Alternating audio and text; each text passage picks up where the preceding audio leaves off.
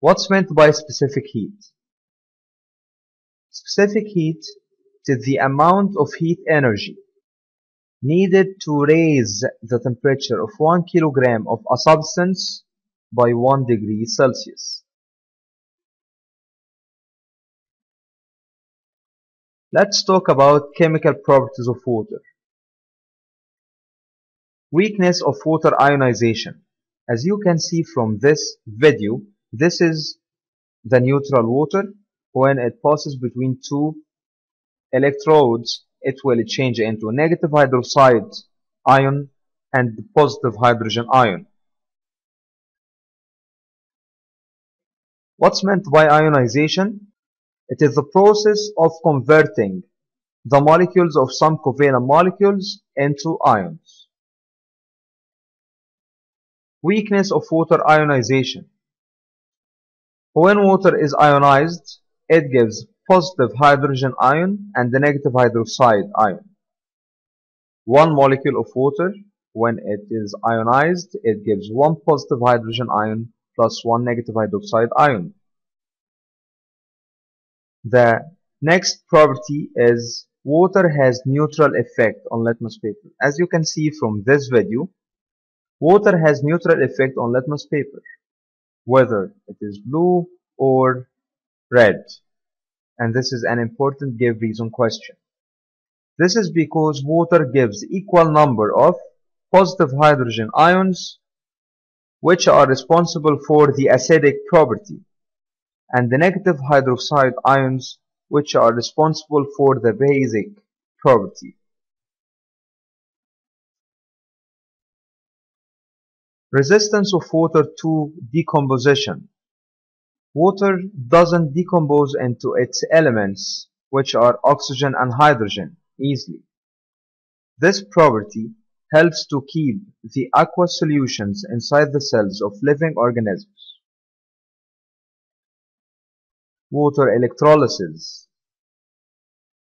Electrolysis of water means decomposition of water into its elements. As you can see, if we have two molecules of water, and by using electrolysis, water will be decomposed into two hydrogen molecules and one oxygen molecule. The apparatus that will be used to do the electrolysis of water is called Hofmann voltmeter. This is the Hofmann voltmeter. It is an apparatus used for the electrolysis of acidified water. By using a battery and the Hofmann voltmeter, we can carry out the electrolysis of water. This bubbles represents gases of hydrogen and oxygen.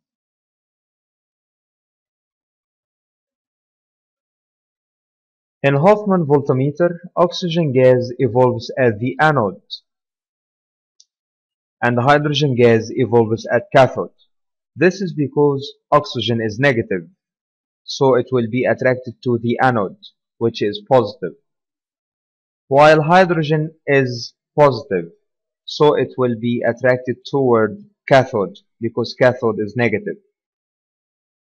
This space represents the volume of oxygen, while this space represents the volume of hydrogen. And as you can see, the volume of hydrogen is twice the volume of oxygen. The ratio between the produced hydrogen gas and the oxygen gas is about 2:1.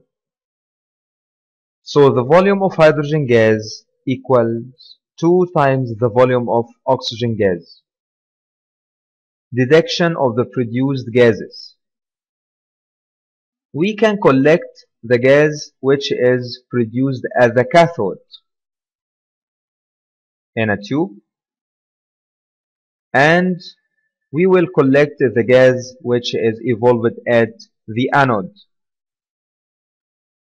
in another tube, and we will test for the two gases, and we can identify each gas from its properties. As you can see from this video, by approaching a burning match to it, it will burn with a pop sound, so it is a hydrogen gas.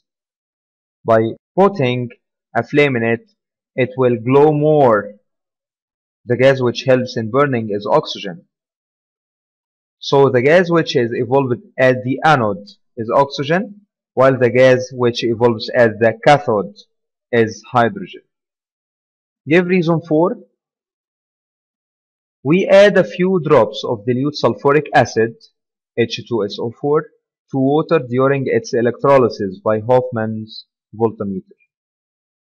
This is because pure water is a bad conductor of electricity, but acidified water conducts electricity. Give reason 4. During electrolysis of acidified water by Hofmann's voltmeter, oxygen gas evolved at the anode, while hydrogen gas evolves at the cathode. This is because oxygen ions are negatively charged, so oxygen gas evolves at the anode, while hydrogen ions are positively charged, so hydrogen gas evolves at the cathode. Water pollution. It is the addition of any substance to water which causes continuous gradual change in water properties and affecting the health and the life of living creatures. Water pollutants.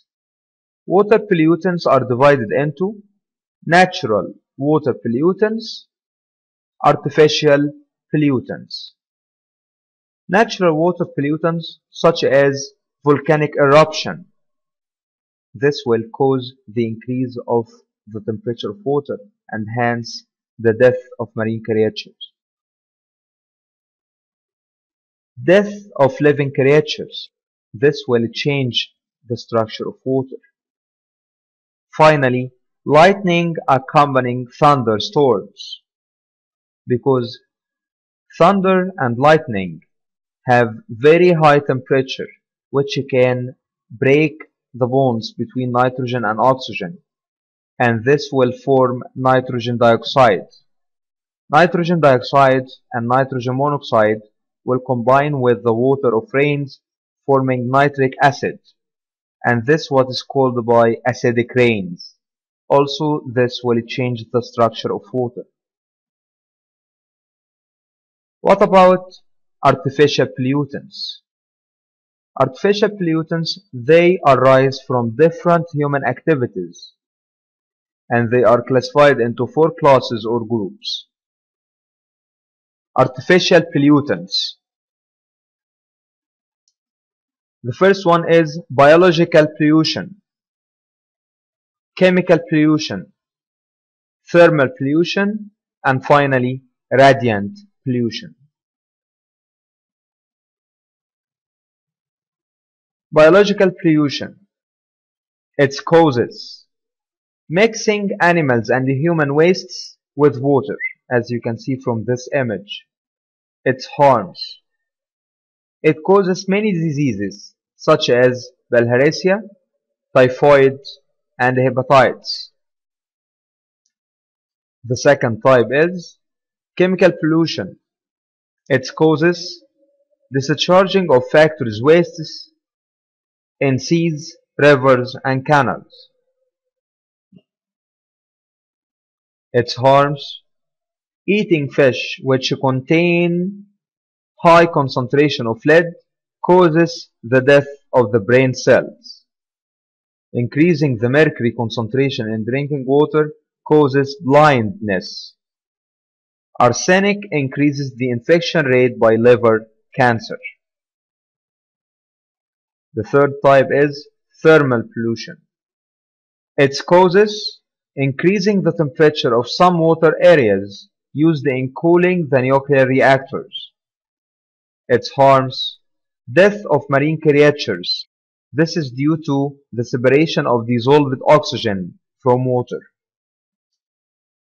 The final type of artificial pollution is radium pollution. Its causes: leakage of radioactive materials from nuclear reactors, dumping of the atomic wastes in oceans and seas. Note the following. The nuclear reactors cause both of thermal and radium pollutions. How can we protect water from pollution? First, preventing of getting rid of sewage, wastes of factories, and dead animals in rivers or canals.